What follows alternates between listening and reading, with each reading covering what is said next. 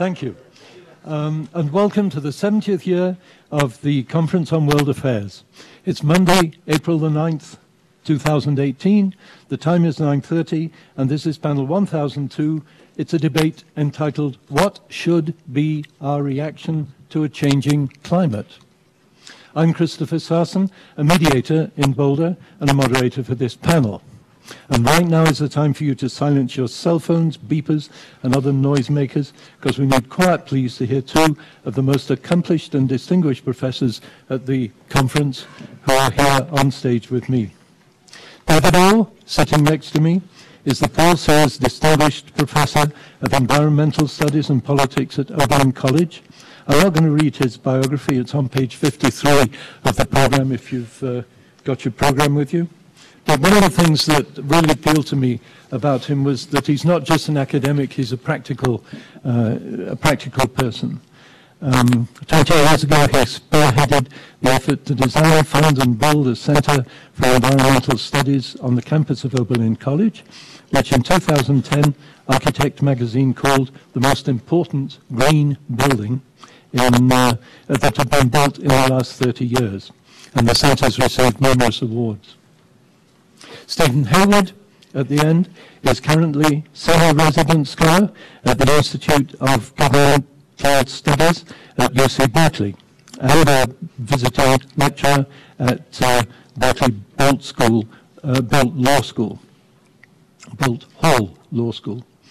5 years ago, he published the Politically Incorrect Guide to Presidents, where he graded modern-day presidents. Calvin Coolidge got an A+, and an unmentionable, less conservative president got a provisional F. And here at CU Boulder in 2013, he was appointed visiting the inaugural visiting scholar in conservative thought and policy. Of his appointment, he commented, "This is a bold experiment for the university and me to see whether the ideological spectrum can be broadened in a serious way." And right now, we have the perfect subject to demonstrate whether this is possible. Climate change has been one of the most hotly debated topics in the world for the past decade. On the one hand, Al Gore, in his seminal film, The Inconvenient Truth, Sir Richard Attenborough, the BBC naturalist, and many others are pleading for the world to reduce man-made emissions. On the other hand, Lord Monckton and many conservatives are saying that Al Gore's facts and figures are questionable and are distorted, and we shouldn't worry too much. Meanwhile, President Trump intends to withdraw the US from the Paris Accord and says we don't need the EPA. And every night on the news, from Somalia, from the Arctic, we hear that temperatures are rising, ice floes are melting, and we're getting closer to doom and disaster. Well, David has written a book entitled Dangerous Years, Climate Change and the Long Emergency and the Way Forward. And Stephen made a documentary film aimed at the inconvenient truth called An Inconvenient Truth or Convenient Fiction. So what better experts could we have to debate our topic? What should our reaction be to a changing climate? I'll ask each panelist to speak uninterrupted for about 10 minutes, and then we'll spend 10 minutes, they can spend 10 minutes continuing their debate, and there'll be lots of time after that for audience questions, which this year you will send in from your smartphone, or you can raise your hands and one of the producers will come around and give you a card and then bring it up to me, and I'll read your question. David. Well, good morning, everybody. First of all, I want to thank Oak Thorne because he's responsible for getting me here, continual provocation. And Oak, thank you for that. And he says he's about to turn 90. I think he's off by 20 years by his energy level and the way it looks.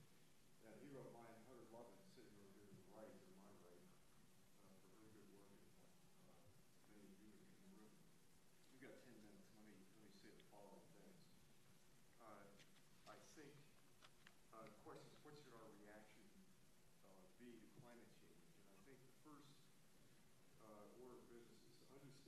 this week.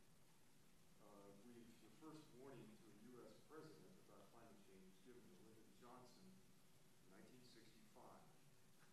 And we've had 53 years of lethargic or non-reaction, or in some cases counter-reaction to that.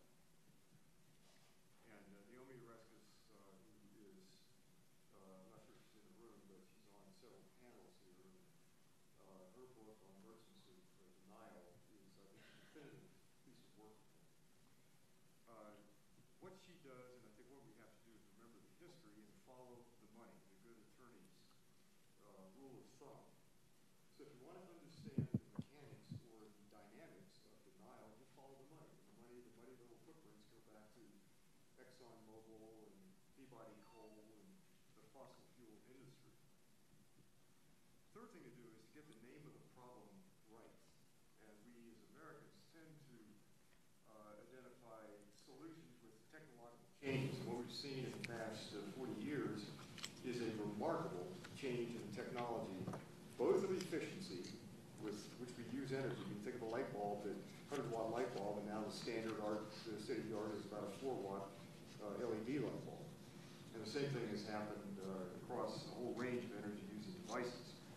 And Tony Seba, who speaks, I think, at 11 this morning, understands that and gives very interesting projections about where we're going. The name of the problem, however, is between, let's say, technology and economics and politics. I'm going to single out politics because I think this represents the most massive political failure ever. There's nothing like it. The stakes are global. The planet is warming. About that, there's really no debate. The causes, there's no debate among the scientists who study climate for a living. I want to make a distinction. Climate scientists who have to live by peer review, fact, data, logic, and evidence are different than climate advocates. And climate scientists are almost virtually of a mind on the subject. Third thing is, what do we tell our grandchildren about this? And this puts it into the moral category. How do we explain our lethargy on this subject that is global and beyond some point irreversible? That we toyed with their future and took their future rather lightly. What's the role of the media in this? I would single out Fox News, which is an oxymoron. What role did Fox play, and how will that look 25 or 50 years out looking back at this age?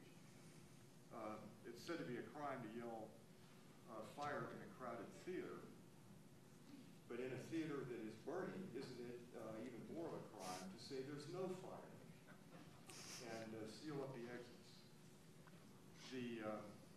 The risk imposed in this, according to most of the estimates, the idea that we can hold the planet under a 2-degree warming by 2100. No, 2100 is really kind of a fake year. The process keeps on going on. So think of that 2-degree guardrail.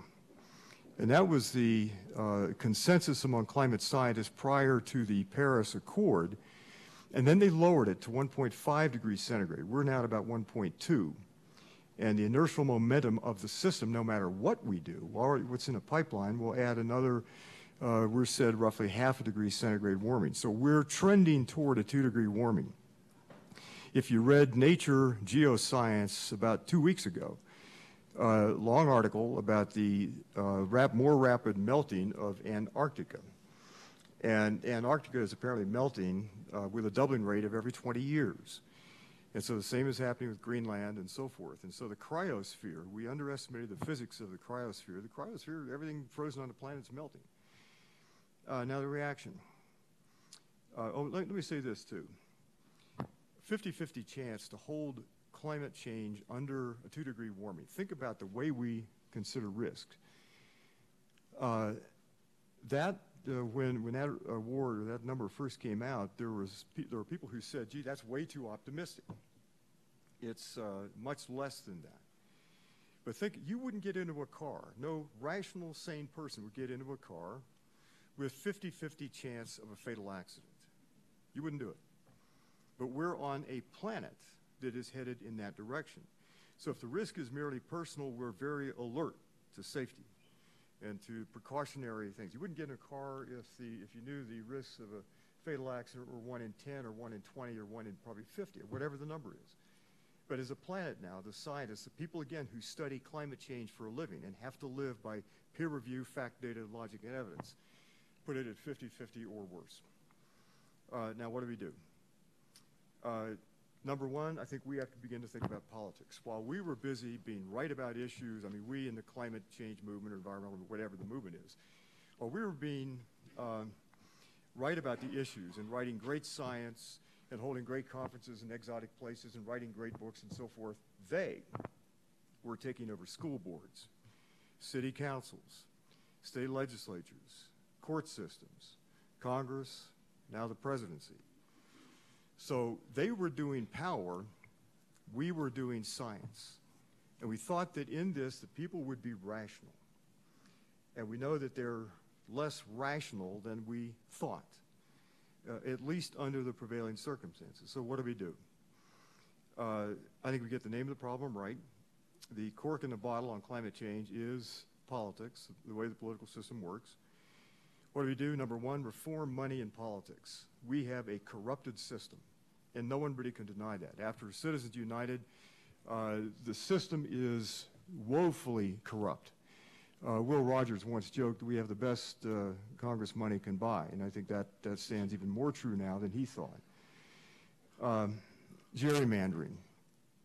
It automatically gives the Republican Party, both parties have done this, but now it's got to be an art form. Republicans, I don't care what your party affiliation is, but the fact is Republicans got very good at this, and gerrymandering gives the Republican Party virtually across the country roughly a 7% advantage.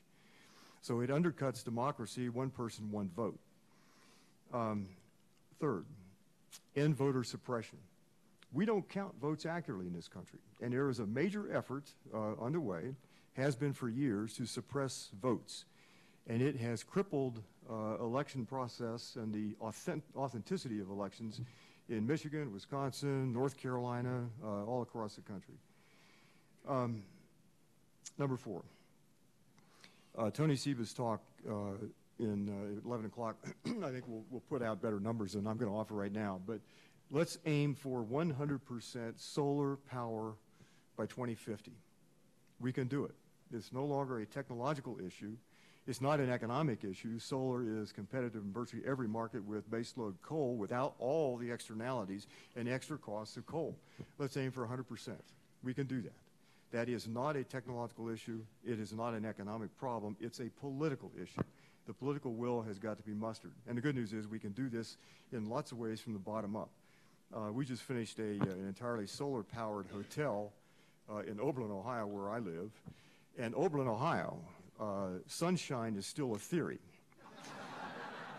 You all know about sunshine. You see it every day. We have pictures of it. We read books about it, so forth. And then let's get back into the Paris Accord. Let's get back to the point where the United States actually leads on this issue internationally. Let's get back to where we were and where we should have been 20 or 30 years ago. Remember the first warning to a U.S. president on this issue was 1965, and we've been sitting on our hands ever since.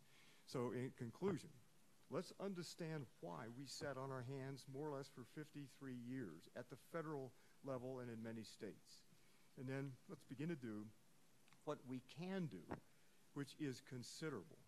If you can build solar-powered, 100% solar-powered hotels in Ohio, think of what you can do in Colorado. And think of what can happen in California, in Arizona. Think of what we can do as a nation. We can lead in this effort. But let me close by simply saying this is everything. If we sit on our hands for another few years, the scientists, again, the people who study climate for a living and have to live by the rigors of peer review, fact, data, logic, and evidence, the scientists have given a warning. They've been the Paul Reveres in this, and they've been at this for a long time. The science is now irrefutable. You can quibble at the edges, but you can't deal with the main issue. Put heat-trapping gases in the atmosphere, you trap heat. Put a lot of them there, you trap a lot of heat. So this is our moment. The issue is first and foremost political, but it's also moral and economic. So thank you very much.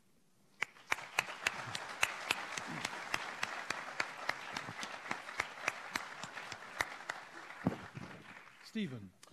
I thought I'd make some opening comments rather than directly engage what Professor Orr said, although the heart of his point is the one I want to push back on the hardest. I think that the politics uber alles mentality that's been at the heart of this issue from the beginning was a catastrophic mistake.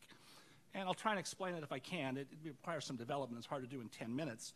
So I want to make 2 points. I was a little puzzled by the question of this panel. What should be our reaction to climate change? David dates it like to Johnson in 1954. I like to say that the issue became a top-tier issue 30 years ago.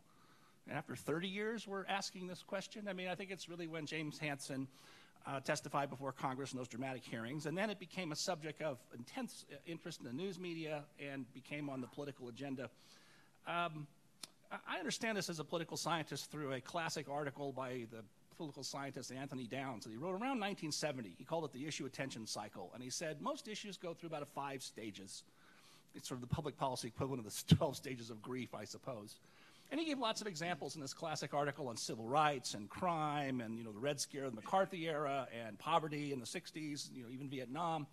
And he said, this decade's going to see the environment. That's going to be different, and those cycles will be longer. But I won't go through the 5 steps because it would take too much time, except to say, I'll give you number 5. He says, after a while, we start weighing the trade-offs, we find difficulties. And I'll quote his, the final stage. He says, the final stage, an issue that had been replaced at the center of public concern, an issue that had been placed at the center of public concern moves into a prolonged limbo, a twilight realm of lesser attention or spasmodic recurrences of interest. And there's a whole lot of poll data. I'm, political scientist. I follow lots of survey data. And so the Pew survey in 2005, 38% of people said climate change should be a top priority. By 2010, it was 28%. Latest Pew survey, 5%. Now, among Democrats, that's sort of cross-section. I just saw a recent poll of Democrats asking them what should be the top priority for the next Democratic president. Climate change was named by 6% of Democrats. Number 1, by the way, by 50% was fixing health care, which puzzled me. I thought we did that. That's what Obamacare was about, right? I don't get this. I could go on this for a long time. I mean, one analysis I did 10 years ago. By the way, I've actually quit this issue. I now teach American politics and law at Berkeley and have sort of stopped for these reasons down. I think this issue's over as an issue. And, one measure is the New York Times.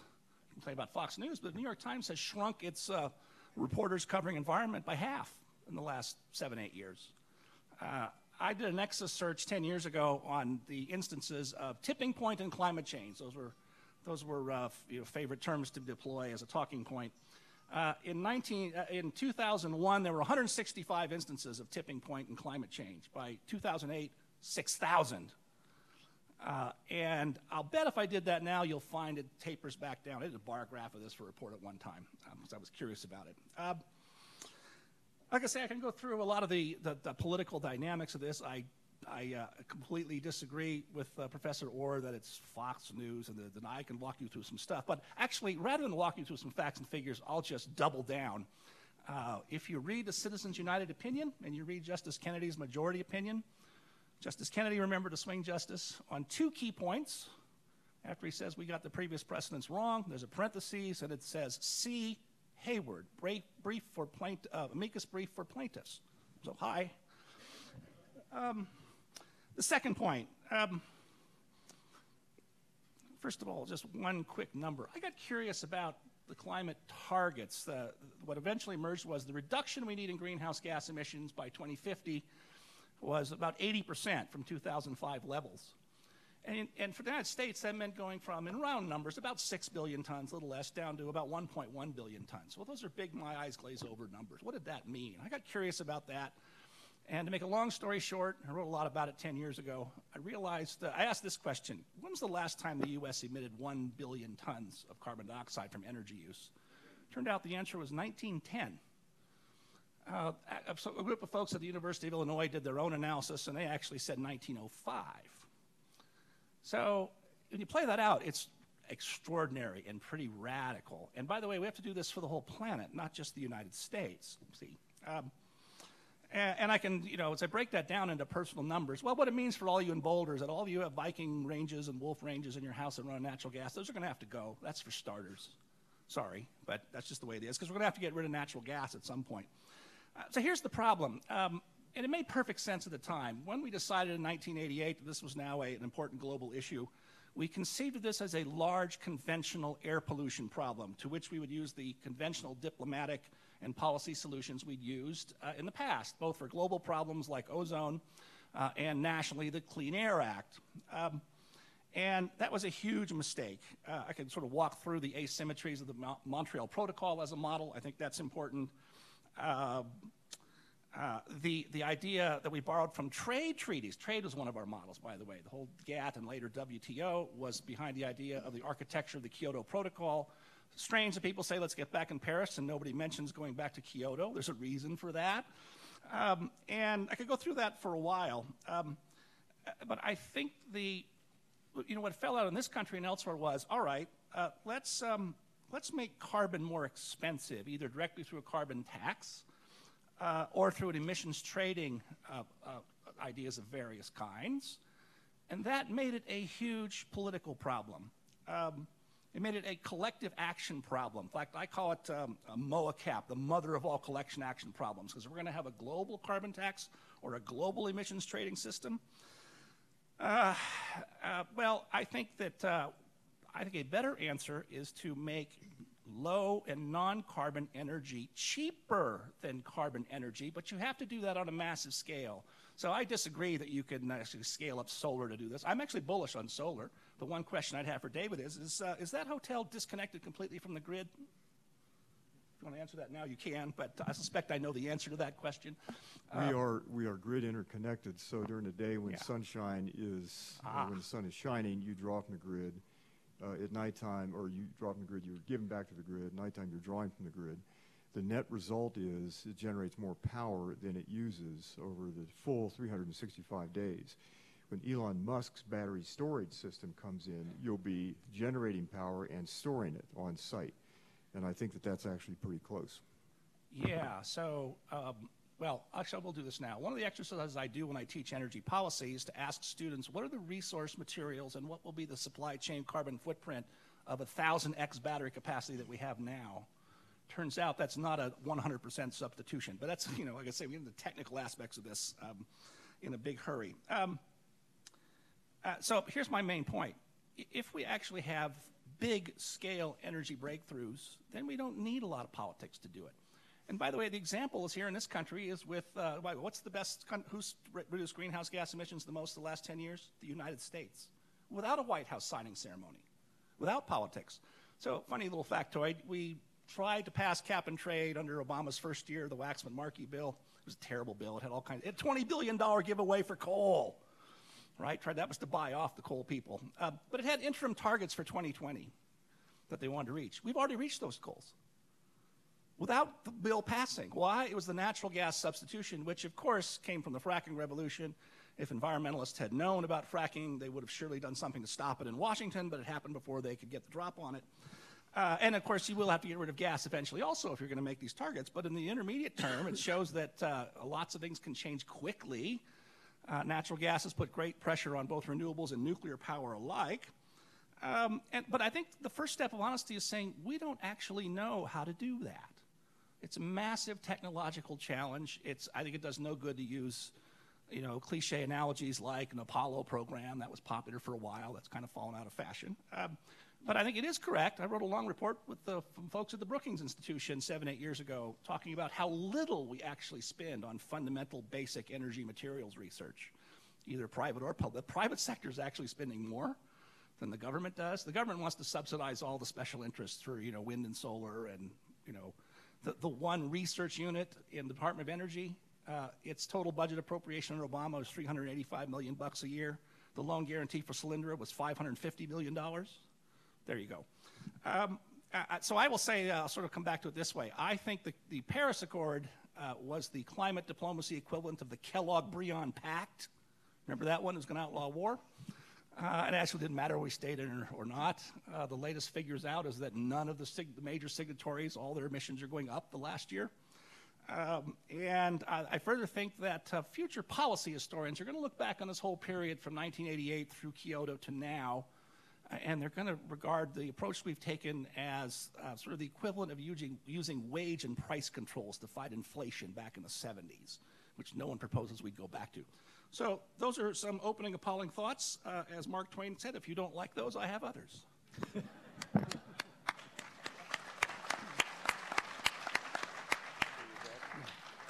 I saw that David was making lots of notes during that speech, and I know that Stephen was making lots of notes during David's speech. So let them at it, and David, ask one of them, share one of them. Well, let me, I don't want to just share one. I want to do something more. I think that, let me start with what I think we agree to. And I think that we agree that the situation is tough. I mean, I agree when he talks about the understanding the full life cycle effects of battery storage and even solar materials. I'm with him. That is going to be a tough issue. I tend to be optimistic that that will be solved, whether by an Apollo scale project or by the private market. I think that is a solvable issue if we have the will to do it. And if the resources are available to people who do research on these things. I think that's doable. On the issue attention cycle, I did my PhD work in political science, so I'm familiar with those kind of esoteric articles. Yeah, that's a problem. We are a fickle public, and we do have fads and so forth, and I worry now more and more about the effects of television in all of its forms and various screens on our attention. It's said that we spend, as Americans, 9 hours per day on average in front of a screen, one screen or another. And that has its own perils. As we found out, Facebook and the election of 2016, there was a problem there. We hadn't anticipated. As Kevin Roose, writing in the New York Times, said, Zuckerberg created a Frankensteinian monster and had no idea what it was. Well, we discovered some of that monster quality in the election of 2016. So there's an issue of that attention cycle. How long can we stay focused on an issue?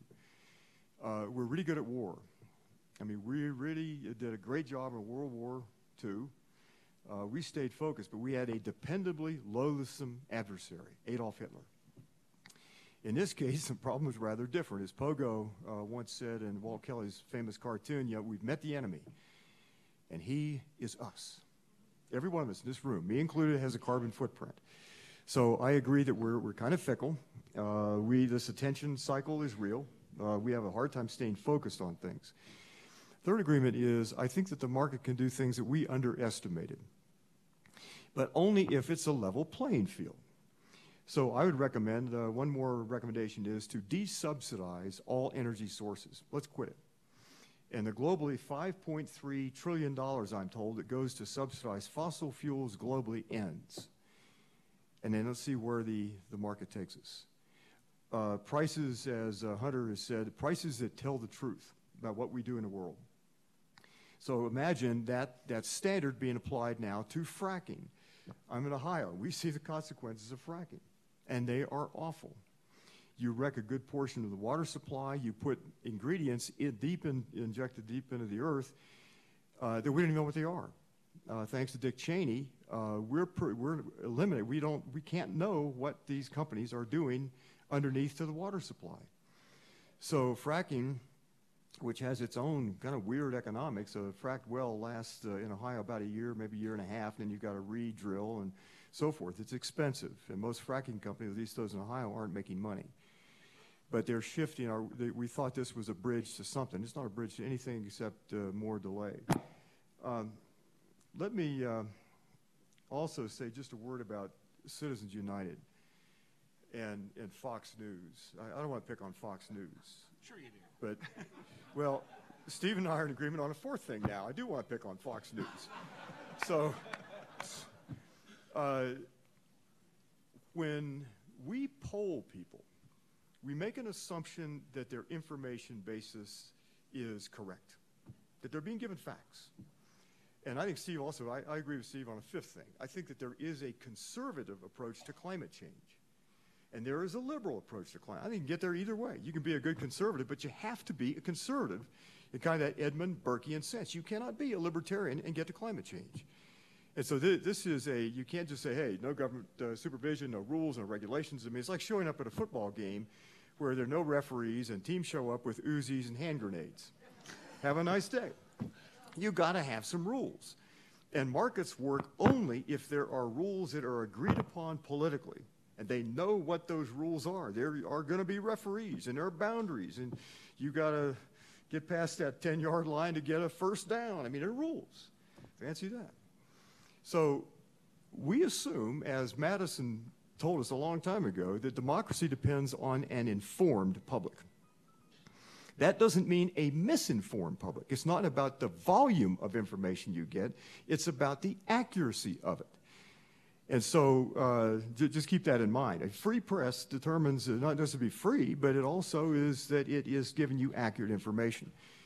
And all the media, and here I'm going to widen my critique a little bit, because I don't think any of the media have really confronted what's going on in the world. Lane and I are watching the news, the weather news across the country, and climate chaos is here. It's breaking out with weather all over the, weird weather, all over the country and so forth, but they can't talk about the cause of it. Yeah, we are a scientifically illiterate people. And that's why, what is it, 40 or 50% of us believe in alien abduction or whatever it is. And actually, I believe in that because I know some of my family members, you know, that...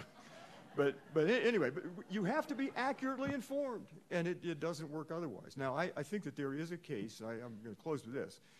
I'm going to agree with Steve that there is a conservative case, but the word conservative, stop and think about that just a minute. That word means conserving what? Is it just the rules of the game that allow the Koch brothers to get wealthier and wealthier and hide their wealth and offshore a good bit of their wealth, that those trillions of dollars that disappear from the U.S. economy every year because they're offshored? Read the Panama Papers and the Paradise Papers. I mean, come on, let's get real here. Our economy is kind of a rigged game. But if you are a conservative, then you are going to try to conserve something. This is the word conservation. And this is the word of don't act until you know the consequences. The precautionary principle, which has more play in Europe than it does in the United States, is a conservative kind of thing.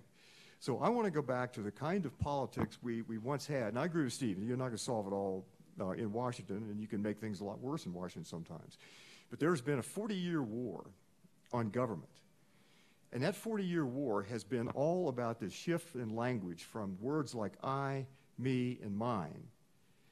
That's the neoclassical liberal standard. And we've lost the words we, ours, us. This is about where there is a public that can solve its problems publicly. Then if there is that public, let's debate at what scale that public works. Is the transition to renewable energy and efficiency best done at the local scale with market signals, or best done at the federal level, or some combination of the two? Can the federal government help in terms of research and development and tax policies and so forth? And oh, by the way, don't get us into stupid wars. You know, as Obama said, you don't do stupid stuff. Leave Kim Jong-un alone. Don't provoke. Because that could end the game right there. So I agree that there is a conservative case for this, but you have to be a Burkean conservative. And Edmund Burke, if you remember your political theory, if you don't, how many remember reading in the past several months Reflections on the Revolution in France? Let me see your hands. Hey, I've got one, I've got two. You know, Burke described us in the current generation as being trustees.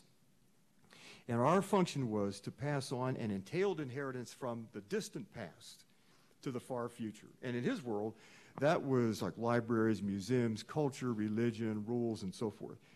And if you update Burke to include a stable climate and biological diversity and ecological health, which is part of that entailed inheritance on which all the rest depends, then you get to a conservative view that there are just some things you don't do. You don't do as moral people or as conservatives, and liberals too shouldn't do those things. So there is a conservative case, and I applaud Steve's work in making that case. I will disagree that the Supreme Court made a good decision in Citizens United. That opened up the floodgates, the sewer, to American politics. All of a sudden, money comes in and affects elections in Ohio and Colorado and South Carolina, all over that we don't know a thing about. But we know it's corrupted. And that's wrong. You cannot run a democracy like that. So I think they're trying to get a democracy that functions where both liberals and conservatives can have this debate, and we can talk to each other. And those aren't, I want to say one more thing. Those aren't opposing viewpoints. Because every one of us in this room, at some issues, is conservative. Some issues, we're liberal. Nobody is all of one thing or another. We're thinking people are a little bit of both. And as you get older, which I am doing more rapidly than I would like to happen, but anyway, I get more conservative on some issues. And I think they call it maturity. Growing up, knowing more. And you see the world differently at age, I'm 74, so you see the world differently at 74 than I did at 24 when I was kind of to the left of Whoopi, I think. The issue is those are flip sides of the same coin. They need each other. They're not opposing viewpoints in the sense that they exclude each other. And the last point is, I think that we've entered a really dangerous era in politics where we demonize people. The authoritarian impulse operates on both sides of that spectrum. I think we have to come together. Now the most dependable record of whether parents of kids want their kid to marry a member of the other party is no. You cannot marry a Republican or you can't marry a Democrat. It isn't that they're too short, they're too stupid, or they're Catholic or whatever. It is no, they're Republican or Democrat. That we've got to heal that divide. Democracies have to learn to talk through these issues. So my point is that conservatism and liberalism are not opposing viewpoints. They're flip sides of the same coin. The problem is that some people make a lot of money by dividing us and tribalizing us, and we have to fight back. Thanks. Thank you, David.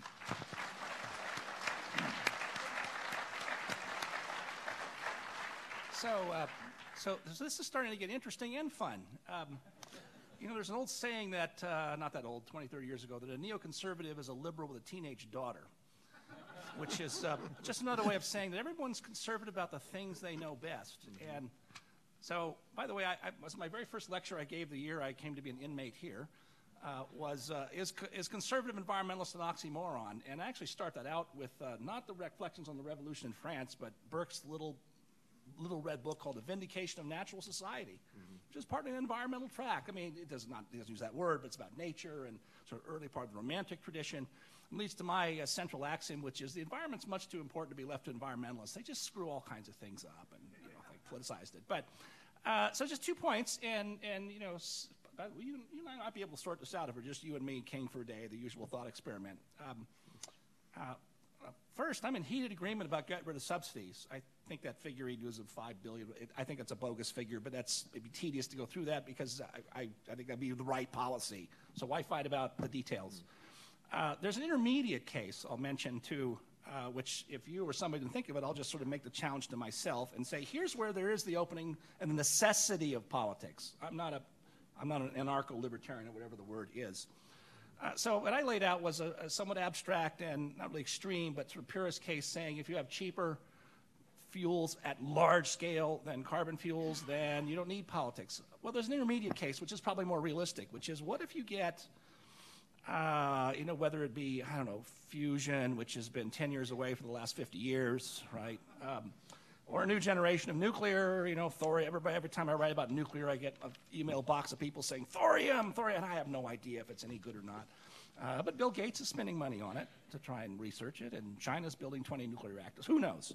But the problem is it might still be more expensive than carbon fuels. Gas has gotten very cheap. It'll probably stay cheap, I think. Oil, I think, is, remember something, that in the 70s, in the energy crisis, I'm old enough to remember this, we had to move to renewables because we were running out of fossil fuels. Now the case is we need to move to renewables because we're not running out of fossil fuels. That's one of the great things. But the answer's still the same, which make of that what you will.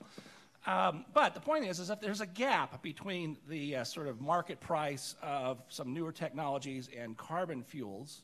Then there is a serious case to say, all right, what about the unpriced damages of carbon fuels under the orthodox way of doing things? That's a controversial subject. The economists argue about that all day long, but the basic principle is sound. That's when you need a diplomatic and political framework to argue, all right, what's the appropriate carbon tax to close that gap and level the playing field? And that's precisely what we do not have going on in our international negotiations. We're still doing crazy, Kyoto national targets, potluck dinner, which is actually, I think, Paris Accords a potluck dinner. What can you bring to the table? No enforcement mechanism and so forth. And that's still going to be a very knotty political problem. You're going to have to persuade countries like India and China that it's going to be in your interest to have a carbon tax.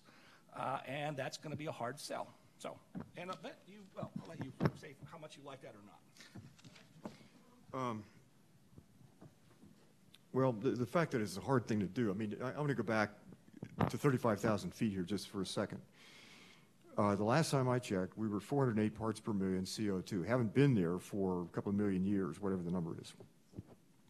So we're where we have never been before. And in the philosophical literature on this, they call it the transition from the Holocene, the last 10,000 years of that geologic era, to the Anthropocene, which just means basically a human-driven world. And we're where we have never been before. And don't lose sight of the big picture in all the details down here. We have to do something, and we have to come together in sufficient numbers around policies. I don't mean a policy, and I think I'm agreeing with Steve on this. There'll be a range of things that have to happen. I mean, I've been arguing for years, universities and colleges with a purported obligation to educate their young and not screw up the world they inherit ought to be leading on the issue of carbon neutrality. We ought to be out in the forefront. We ought to see solar collectors on every university campus. We've done this in Oberlin, and a lot of other people are doing it too. But we've got a big issue. So that 408 parts per million, never been here before. And it isn't going down anytime soon. It's going to continue to go up. On the issue of subsidies, I think he and I would agree, take them away. Let's level the playing field. Let's see where things are, but keep an R&D budget there where you can do the things that investors aren't going to touch, and you can keep research going on some of those things. And so R&D has been really, really good. We got the internet from it. We got a lot of other things from it. But the federal role in research and development has been, I think, by and large, pretty productive. Now, another point of agreement.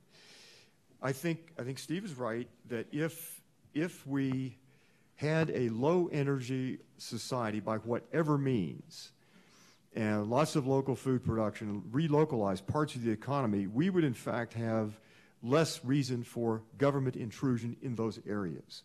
And I've been writing about that for a long time. I think that goes without saying. You can begin to eliminate a whole parts of government, not right away, and not the way it's occurring now in Washington, but I think you could eliminate a whole lot of regulation by getting rid of chemicals in farming, and by localizing the farm food supply, and by locally owned solar utilities, and by putting solar collectors on your house and business and so forth. I think you can eliminate a lot of that. That's a political theory argument. I don't want to argue with that. I think there's some plausibility to that. I think the issue, however, is how do we get, and back to the title of the program, how do we come together as a nation on the largest issue humankind has ever faced? It is the threat that we are posing in this fossil fuel era to the future of life on the planet. That is the proverbial elephant in the room. We can't lose sight of that in a welter of details. I think we'd be in agreement that there are multiple ways to get there. There are lots of different paths and policies, and they have to start at the local level by what people do locally and how we vote and so forth, and cascade up to the federal role. And I think that there is a way to rethink the federal role, what a federal government does, to act as an agent that creates activity elsewhere, the role of catalyst, to start things and begin to enunciate that the different kind of world and different pathways to get there. So let me stop there. I think there are things to be done, but again, I come back to this issue of we have to come together as true conservatives and true liberals and independents and everything else. We have to have a common agenda. And I think the election of 2016 underscored the problem that if you take government and politics casually, then you're going to have hell to pay. And it's going to take us a lot of years to undo the damage that is presently underway in Washington. No matter what happens, we have to keep a public capacity to solve public problems, period.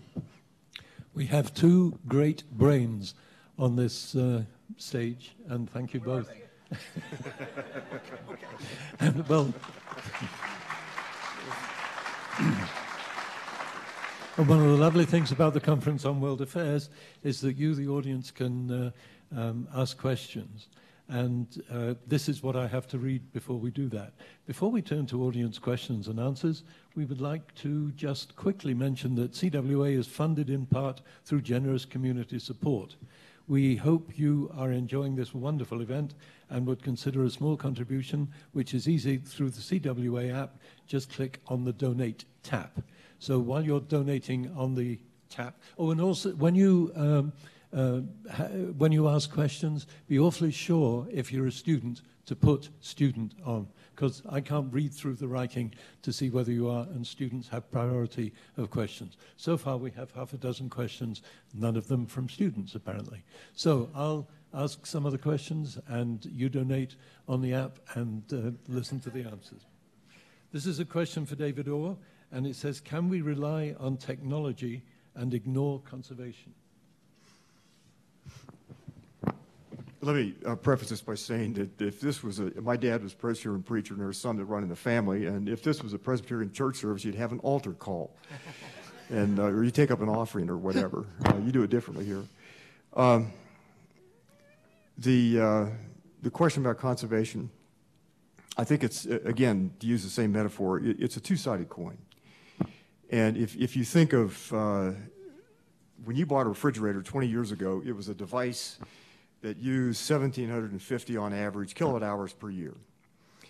State of the art now is around 200, 250. So you go 1,750, 250. Light bulb, the incandescent light bulb, 20 years ago, 100 watts, now you get down to 4. And so there is a revolution in energy efficiency underway. Conservation takes a little bit different tack. Conservation isn't just doing what shouldn't be done more efficiently.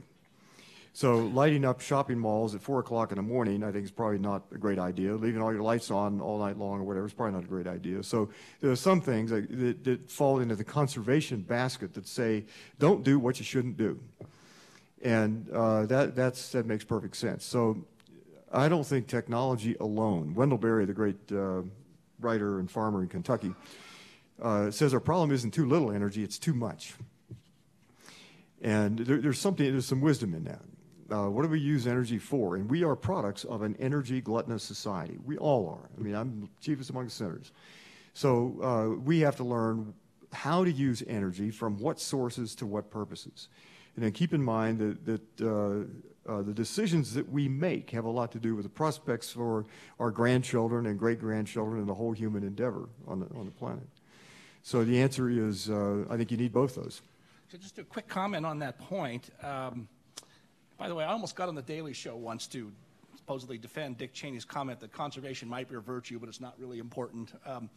A better measure is energy intensity, because that'll capture some aspects of, I bet Dave, you probably agree with this. Yeah, what I observe these days is refrigerators are way better, but a lot of people now have 2 of them.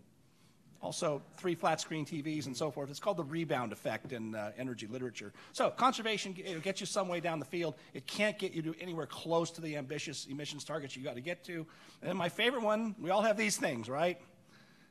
I'm not sure this is still true. 5, 6 years ago, it was true that these had the energy footprint of a refrigerator, not the thing itself. This just has a tiny battery, it charges in 20 minutes. But think what it plugs into. Every time you do a web search, every time you send an email, make a phone call, it's plugged into the digital grid, which oddly enough is not yet broken out in our energy statistics. That's a curious story that I won't bore you with, but it may be as much as 7-8% of our electricity usage is for our wireless devices. So yeah, we made lots of progress, and these are getting better too. Every new generation is they reduce the energy usage of them, and that's all great. But you can see the problem. What David said is I actually say that human beings might be best known as Homo igniferens, right? There's a lot of evidence in evolutionary biology that all the progress of humanity starts when we mastered fire, however many thousands of years ago. We're energy beings, for better or worse. For better, I think. But.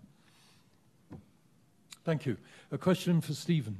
Do you teach in your classes that leaders should make public policy based on polls? Isn't it a conservative principle that the polluter pays? Do you pay for your use of the global commons? Well, there's several questions there. I don't teach in my class. I'm teaching a course this semester at Berkeley on political leadership, political science department. That's not what I teach. I say as a political scientist, I follow surveys because you want to know what people think. If I could be emperor for a day, I might ban opinion polls. I think we'd be better off if we actually had leaders leading instead of saying, I see the people, I must follow them, or whatever the people say. But it's, it's good to have these surveys, which have lots of defects. I can go on all day about the defects of public opinion surveys, and often do. So wait, what was the other? That was one. I just wanted to say the premise was wrong. But do you pay for your use of the global commons? Well, does anybody? I mean, I pay the same taxes as everybody else on. In California, our gasoline's $1 a gallon more expensive than it is here in Colorado. So I pay more than whoever asked this question, probably. Okay. I am fascinated by this question. Can you please tell us what the ideal average global temperature for human flourishing is? And graciously, it says you may use Celsius or Fahrenheit. You're asking somebody from Ohio what the average global temperature ought to be. 72 to 75. We flourished in this era called the Holocene. And the temperature brackets, that was an era in which CO2 content in the atmosphere was something in the order of about 280 parts per million. It didn't fluctuate a whole lot and hadn't fluctuated for hundreds of thousands of years before that. That's simply the ice core record. That's not debated in scientific circles. So in the Holocene, it was like brackets, and it didn't go above or below a certain level. That's when we became everything we've become, for good or bad. That was our literature, our wars, our politics, our highs, our lows, our everything about humans. That's the era in which we flourished. And it's kind of biblical in a way, because we've evicted ourselves from that era. And so, like kicking out of the Garden of Eden. And so now we're in this brand new era called the Anthropocene, or by whatever name. But now with 408 parts per million, we're way past. If this was an airplane, you would see the gauge go and there would be red lights flashing in that airplane cockpit.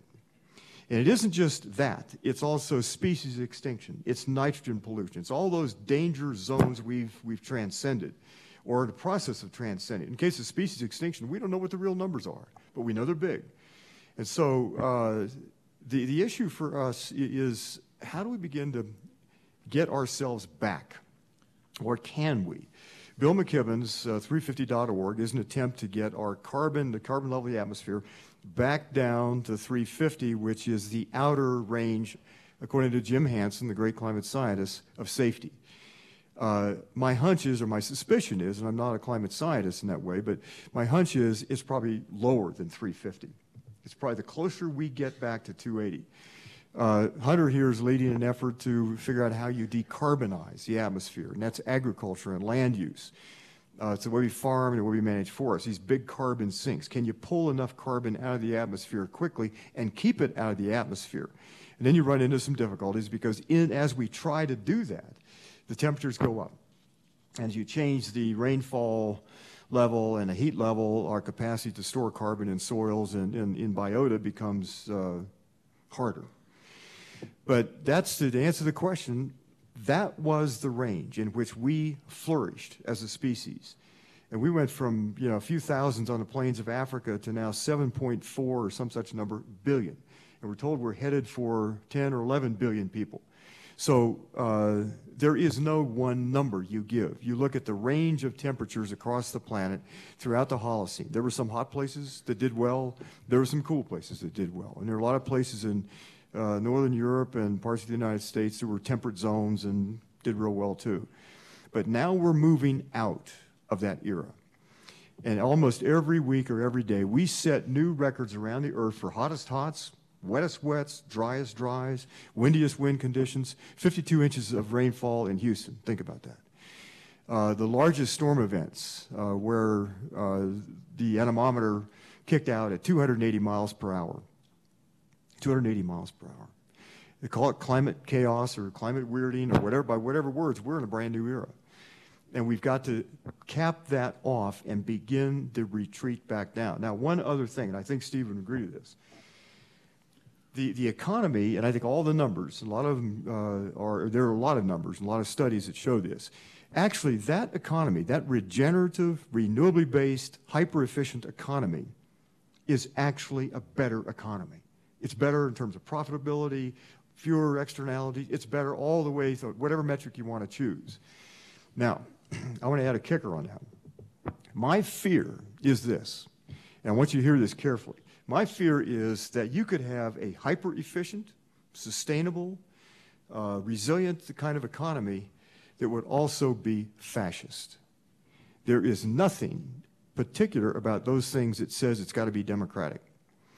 And so the work I'm doing now on democracy, we've got a long project, I don't have time to talk about it, but I'm happy to talk later about it, is I think democracy is worth defending. I think we, the people, are worth defending, and our capacity to affect public policy legitimately without interference and without corruption. I think that you could have a solar-powered fascist society, though. I don't think it would be a thing in the world illogical about that. And the one thing that would stop that is if we, in this moment, this historic moment in American history and around the world now, where fascism has become fashionable, we have to begin to preserve those hard-won freedoms. There's some are in the Bill of Rights, and there's a positive Bill of Rights that Franklin Roosevelt proposed and so forth. But we the people, have to act like a people. We have to come together in all our variety of forms, because it isn't just about environment. It's about what kind of society we have. Where is justice in that sustainable society? Where is decency? Where are the court systems? What do we pass on to our children? There are big questions that hang over these choices, and they're not just about technology and temperature.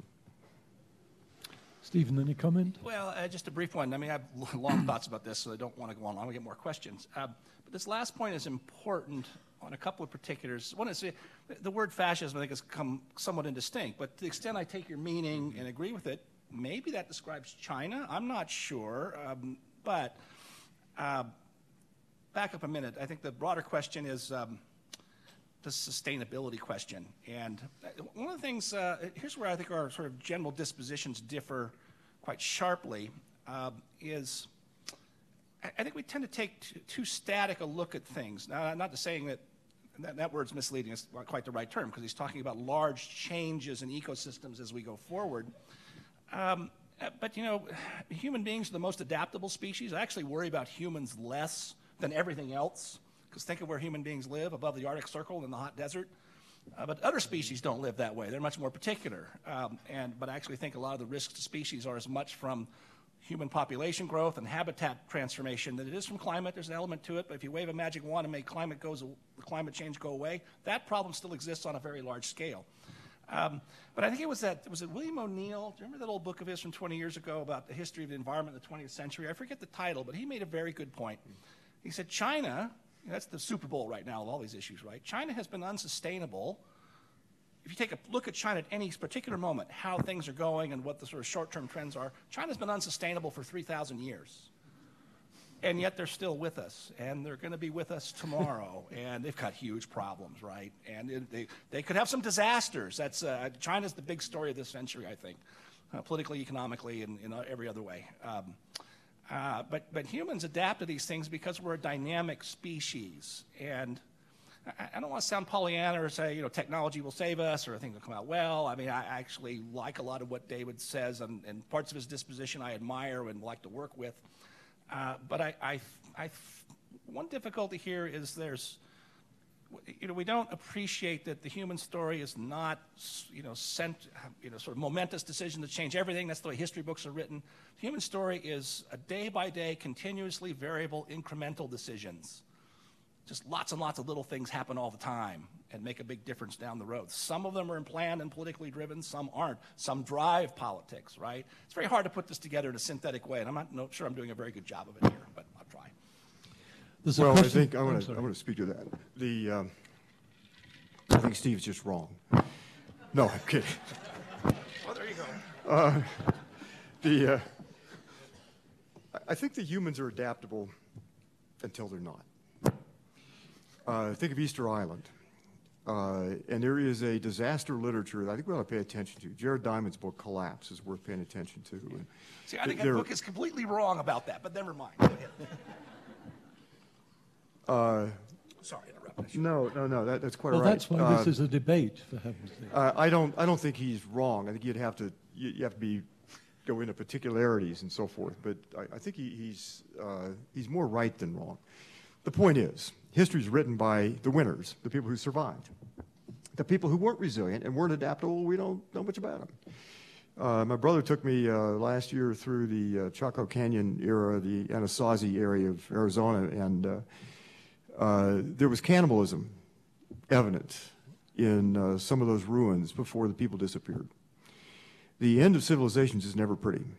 And so we don't know the story of the people who didn't survive, that were not adaptable. The other point is that now we're a global civilization.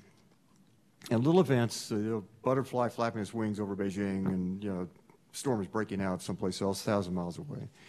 Little things can now interrupt that system. And we become very dependent on a global supply chain. Think of how adaptable New Orleans was with Katrina, or New York was with Sandy. And then multiply those storms. They can survive because there's still a society intact elsewhere that can ship resources and money and effort to them.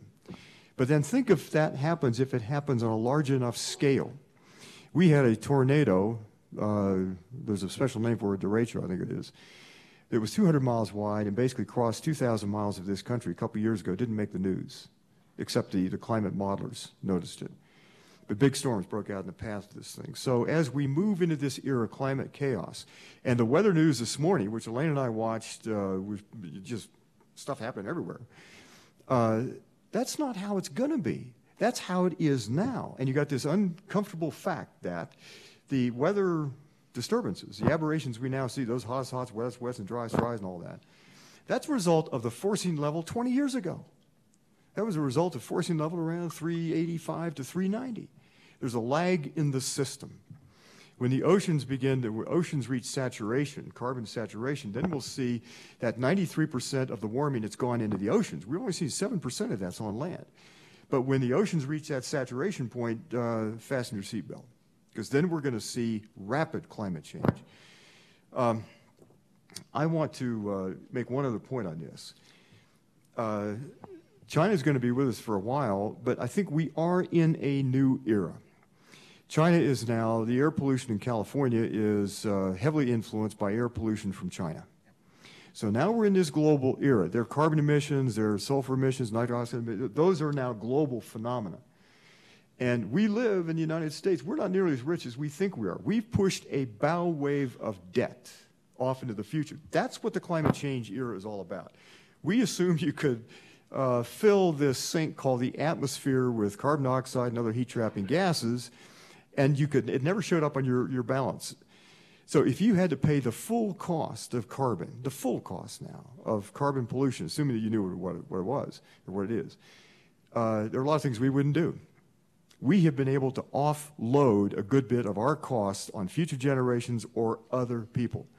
And there's good literature on how much we've done. And it's not to our credit, it's to our shame. A good bit of our prosperity rests on having pollution someplace else or at some other time, some other place. And that's not a good thing. And years ago, somebody coined the phrase ghost acres. And they were acres that weren't in your country, but they were acres someplace else. You were allocating the productivity from those acres to your society. Ghost acres. So there's a whole new discipline of accounting that we need to develop to get prices that really do tell the truth. And I think Steve and I would be in agreement on the use of prices as one, not the only one, but as one of the effective ways to measure what we do and how we do it. And we ought to be insisting on prices that tell the truth. But the difficulty is, the world is so complicated now. 100,000 chemicals spewed out there and all kinds of things, and Steve's right in the way he described this. Lots of little things happening else. It's hard to know what we've done in the world, the damage that we do routinely. And so there's nothing easy about this. There's no quick fix. There's no magic solution that I or you or anybody else can suggest. But it's going to be a slow withdrawal back to a society that cares enough, that is morally grounded enough to insist that they will pay, that we will pay prices that really do tell the truth. And that's first and foremost, I put energy at the top of that list. There's a question from a student on the app, which I wonder if you can answer. You've been talking about politics, you've been talking about governmental ways of doing things. What can we do in our daily lives about climate change? Is that to me or? Both, whichever. Steve, you want to jump on that Well, one? I mean, I hate to be grumpy Gus. The sort of real serious answer is almost nothing. I don't mean that literally. Yeah, I mean, you know, insulate your house, buy a higher mileage car. All those things count.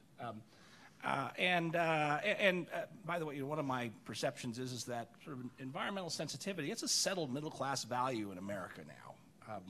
That's oddly, ironically, why it's not that controversial as a general matter. But all those things don't add to much up on the global scale of the challenge involved. So, I mean, I get these, by the way, I used to ask that question. People would say, what can I do to help the environment? I would say, buy a new car. And the reason I would say that is because the new generation of cars lasts to 15 years. That's for conventional air pollution, not carbon dioxide. But, you know, new cars are so much lower in conventional air pollution. So if you, in California, especially where I'm from, you want to lower air pollution, buy a new car. Get rid of your old clunker. That's probably a gross emitter. And that actually did make a difference in California, the revolution in the car fleet. But that was a different problem than this one. So, David? My flip answer was pray, drink more. right. You know, The best way to consume ethanol, right? I think there are things to do. I'm a bit of a sports fan, mostly about Cleveland-based teams. Yeah, I know. We're going to talk about that. You know, I understand pain and suffering more than most of you. But the advertisements that bring us sports are all about cars. And there are always these incredible things that go on these roads. There are no other cars on the road. You're going on these wonderful roads, there's scenery around it, and people are so happy, and they got these little buttons to push on their console. It's amazing. But there's never an advertisement for mass transit. Never. Bike trails, walking, get out of your car, walk a bit, you know, meet your neighbors and so forth. Never. And so this is that transfer from that linguistic change from I, me, mine to we, us, and ours. And the neoliberal model of economics was all about I, me, mine. And change the pronoun. Let's start talking about what we can do together. Now, what do you do in your daily life? Start thinking in those terms. And since I said this is a political issue, vote. Vote differently. Make sure other people vote differently. Because I don't think there's a transition. I don't think you can make a good case out for whatever the role of government is going to be. I don't think you can make a case out that under its current kind of administration and the current philosophy, and I also want to be very clear, I don't think Donald Trump, he's a bit of an outlier, but I don't think he's an anomaly. I said that in a meeting in New York a few months back, and somebody in the audience yelled out, he's an outright liar. But, you know, I don't want to get into politics here, and I've gone too far down that. I've offended all you Trump voters. But anyway, I don't think you can make a good case out. The government, under its current philosophy that's been building for decades, get government off our back. And now you thought it was perfectly legitimate to put people into administrative offices with the self-assigned task of destroying those cabinet agencies. And that doesn't work. That doesn't work. We need a public capacity at the highest level to do some things. And Steve and I think, probably would agree with that. But then the question is, what are those some things? We probably would want to think that through a bit. And there are some things that we probably could agree shouldn't happen at the federal level. But I think we need that capacity. And the longer we wait to avoid climate chaos, the more we will need that capacity. The worse it's going to get, the more we're going to need. You know, try calling when disaster hits here in this little liberal bubble of Boulder, and the mountains are falling down behind you, try calling 1-800-Walmart. You want to call 1-800-FEMA, and you hope somebody answers the phone. And you hope somebody that answers the phone is competent and so forth. We need federal capacity to do some things. And it's not going to go away. And the longer we wait, the more we're going to need it, and the more of it we're going to need. So get political. Get political. Understand how we got here. And I don't mean get political only I mean that in the higher sense. If you think of environment as being something of the only issue really in politics of defined as who gets what, when, and how, we allocate air, water, resources, timber, fish, oceans, and the future of the ecosphere politically. Those decisions all one way or another are made in that realm called politics. That's government. And for too long, we've been busy being right about the issues and all our science and so forth. And I can agree a lot with what Steve said about the fall of the environmental movement. But try running a planet with people who don't give a damn about the environment and don't know anything about it. Try that. And we tried that for a long time, and at some scale of technology and numbers, it just doesn't work. You've got to have ecologically literate people, and you got to put them in office. You have people who know how the world works as a physical system, and they're not there. If you gave Congress a test, just your average test of how the planet works as a physical system, 1 hour test, and it's graded. You get below a certain grade, you're out of Congress. I mean, Matt, how many do you think would pass that? I don't think many. Try that with federal judges, and I don't think many in the judiciary would pass it, because law schools don't typically include much about environment. And when they do, it's all about environmental law based on the Commerce Clause. Well, the Commerce Clause is a lousy way. If you really want to protect the environment, that's a lousy way to do it. But anyway, I didn't take my Ritalin this morning, so I'm off on a tangent. Here's another question from a student on the app. What's your stance on population control? China has a program to slow population growth, but the US does not, and it's quite clear that a growing population is a major cause of global warming. First of all, breaking news, China has abandoned its one-child policy. And they're now actually encouraging people to start having babies again. And that's because they're getting old. It's a two-child policy now, isn't it? Yeah, but that's because they're actually worried their population is going to start shrinking in another 2 or 3 decades. They're going to get really old, and it's going to be it's similar to our Social Security Medicare problem, not enough people to pay in for their social services. Look, I mean, I've actually debated Paul Ehrlich a couple times, and we have fun. I kind of like the guy because I debate him differently than most people do, and because he's an unreconstructed Malthusian. He's not a neo-Malthusian. He is a Malthusian and proud of it, and that makes for a really fun discussion. And so I've hung out with him a few times. But look, the population bomb was what turned out to be something of a wet firecracker. The long-range forecast of the UN Population Agency. This has been interesting. I've been following this. I haven't done it lately, but for 15 years, I used to look at the annual report from the UN Population Agency, and they always do 3 forecasts: a high forecast for out 50, 70 years, high, medium, low. And today, their highest forecast, looking out 70 years, is lower than what used to be their low-end forecast 20 years ago. That's how fast global fertility rates have been falling everywhere. And so we're now looking at the general thing. By the way, my defense of Ehrlich to conservatives is always he wasn't wrong about the environmental stress population growth would cause. But he said these crazy things about how hundreds of millions of people would starve to death, nothing can be done, all so forth. And the book to recommend on this is the historian at Columbia, Matthew, I forget his last name, called Fatal Misconception, which talked about fascism and energy policy. Read about how India tried to impose their family planning, which included the army rounding people up and having forced sterilizations on women, right? By the way, we did think about a population policy in this country. The Rockefellers convinced Richard Nixon to have a commission on population growth. Should we have a population policy? And they had a bunch of meetings. Somebody raised their hand one day and said, if we're talking about lowering fertility rates, who has the highest fertility rates in this country? Oh, that's right, it's minorities. That commission was never heard from again. Right? So I think this is one of the old mistakes of environmental, not wholly wrong, but the problem is not unthinkable. Things could change. We could have breakthroughs in genetic engineering, and suddenly we all get to live to be 200. That's going to open a whole new problem for Social Security, believe me, if that happens. But there's a lot of that aging research going on. But it's not implausible that 125 years from now, one of the leading social problems of the world is going to be population that's falling too fast. That will be good news for the environment. That's what Edward O. Wilson thinks. In the meantime, we got lots of problems with population, but I think the last thing you want to do is have a politically driven fertility policy.